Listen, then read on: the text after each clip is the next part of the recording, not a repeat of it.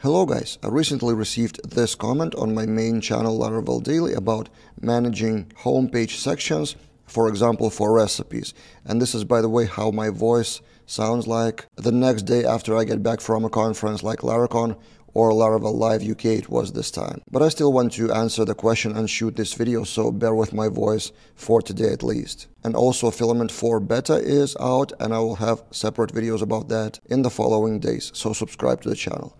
Anyway, several homepage section with recipes and I created exactly something like that. I asked Cursor to create that simple design, and then the code is for those sections from the database which are manageable by Filament admin panel. So this is exactly what I want to show you, the code of that. So you have homepage sections, and for example you can click here and drag them around. Latest recipes are now on top, and if we refresh the homepage, it's indeed here on top. Also you can show or hide the section, so visible false, we refresh the homepage and it's not here anymore.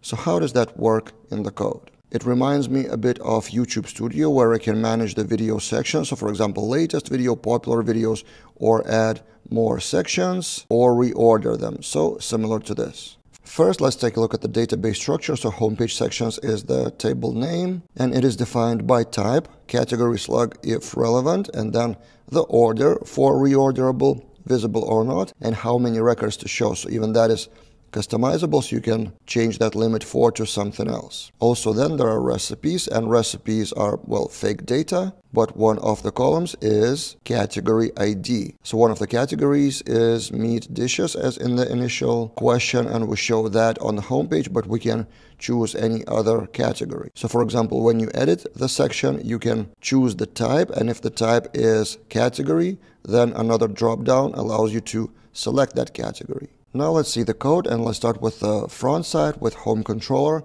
and then I will show you Filament in a minute. So we have homepage section from the same database table, and visible and ordered are local scopes of that model. So if you go to homepage section, we have this: scope visible, scope ordered. You may do that inline or with local scopes to be more readable and shorter. Then from sections we have map, collection function, and the main thing is this. So we show or hide the sections. We put them in the order, but how do we get the recipes?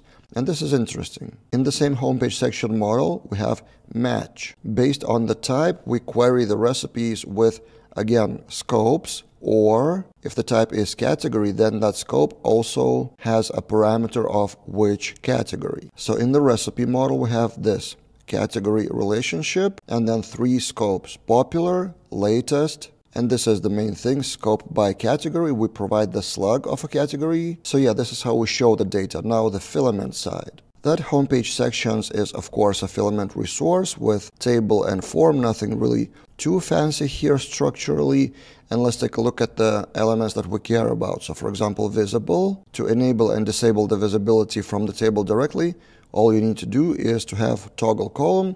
The only thing we changed is align center. Then reorderable thing on top here is actually very easy to implement. All you need to do in the table, have reorderable and provide the column name, in this case order. That's it. This is one of those things that are surprisingly simple in Filament. What is a bit tricky in Filament is to show hide fields in the form depending on other fields. So for example, latest recipes, I don't see the category choice, but if I choose this one, then we have another drop down. So how does that work? So here's the form method, and this is how it looks. So select make type with those options. This is live, which means that it will refresh the full form after the option is changing. Then after that option is changing, we define the category slug as null, but then the category slug select below is refreshed and it has visible thing, and also required with the same condition. So if the type is category here, then visible becomes true. So the actual select is always present in the table, is just